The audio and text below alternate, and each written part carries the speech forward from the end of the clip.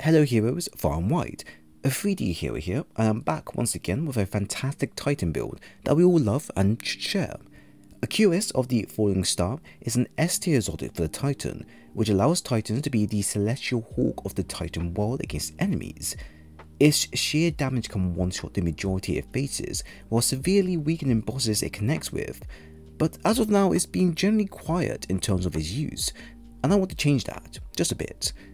We will be using the base templates for the Thundercrash build that we are familiar with, and will be enhancing further with another damage layer, the super powerful grenades for getting more super energy, and non-stop jolt effects.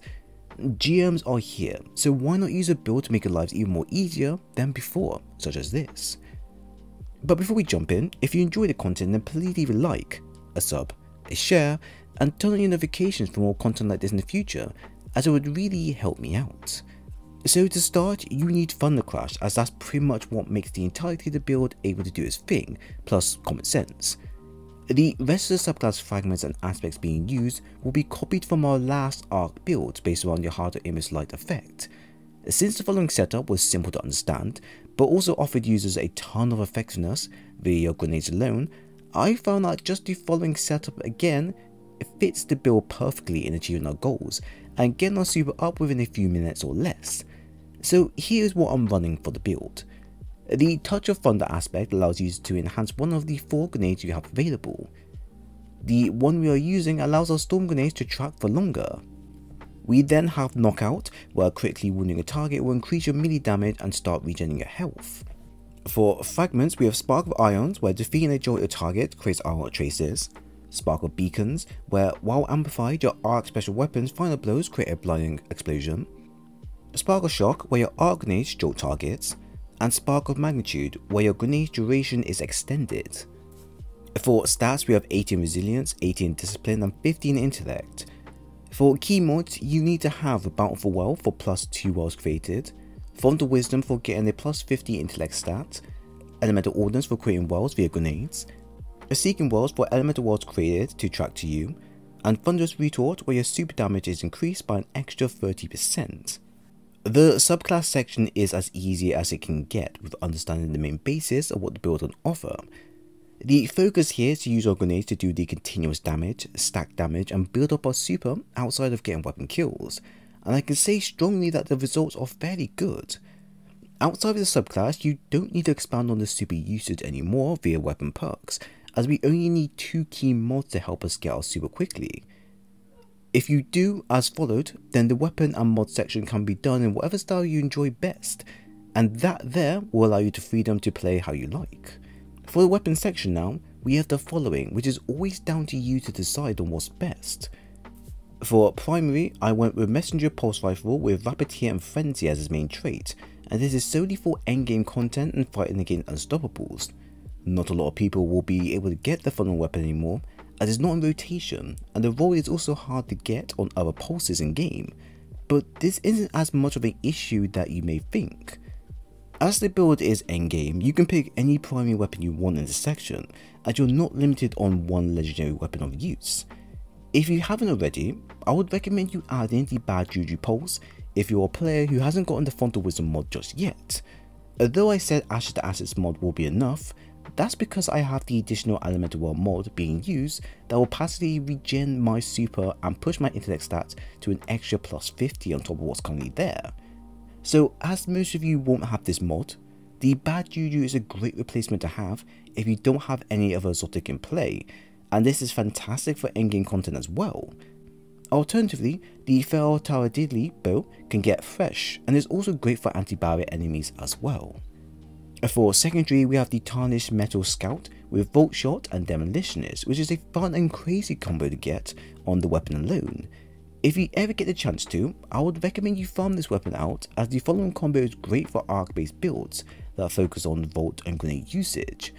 I have used this role since the day I got it, and it has been perfect for taking out groups of ads quickly and effectively, and the fact that it synergizes well with my arc subclass means that you can use your abilities freely with no sudden need to swap gear around. Farm this weapon out if you can for this specific role alone, and if not, then a version with Volt Shot or Demolitionist is equally as great to own. For heavy, we have the Storm Chaser linear fusion with Clown Cartridge and Frenzy as well, and the heavy slot can be swapped out for a arc heavy machine gun or rocket launcher instead if you're not able to get the following weapon. Great weapon to have when up against champions, as the extra shot it provides allows users to waste less ammo on single targets and more on the endgame bosses you may face. Of course, this will vary from bosses to bosses, as not all will have easy to hit crit spots. Nonetheless, it's a great weapon to use and pack with you while out and about in the world, and for endgame, it's even more perfect there. For stats, the main thing to worry about the most is your grenades in super regen speed, which will play a big part in how fast you can use your super.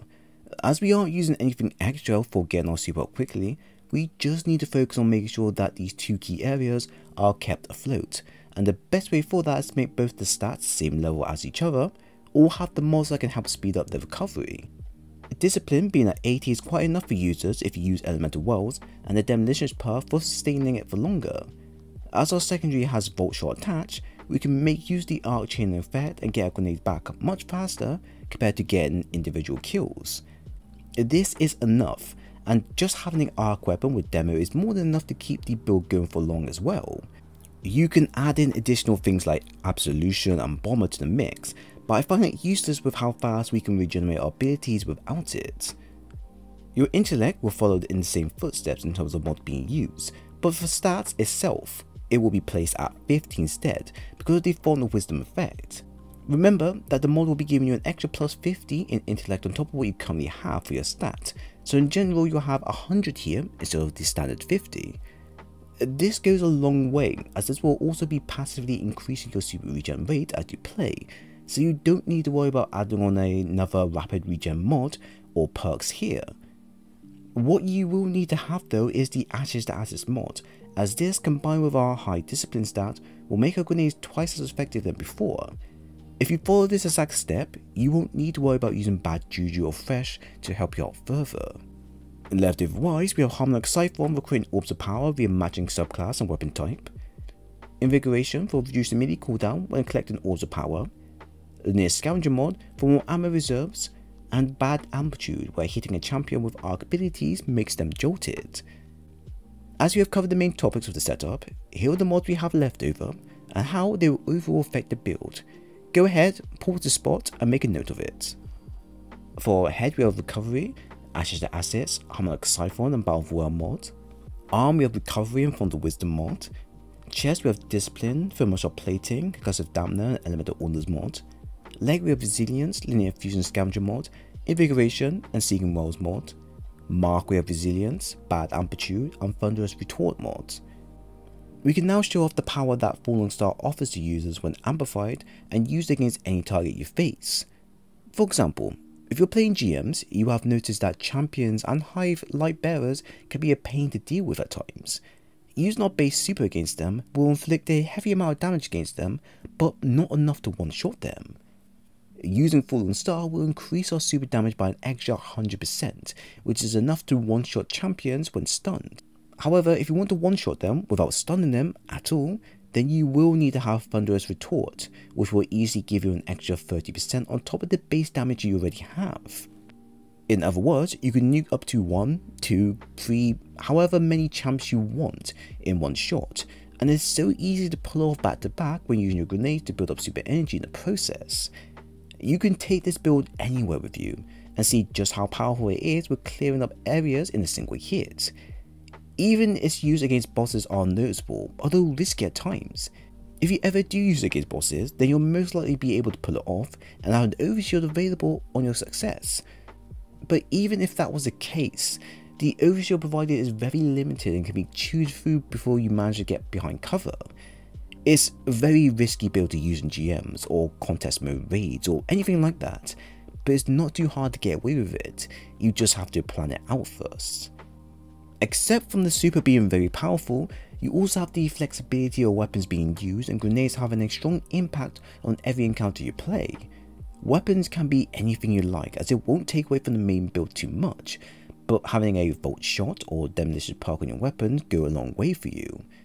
Your grenades with Touch of Thunder pretty much denies enemies from leaving the area in one piece, and the strength of the grenade alone will help get your super back relatively quickly. No need for bad juju or anything else.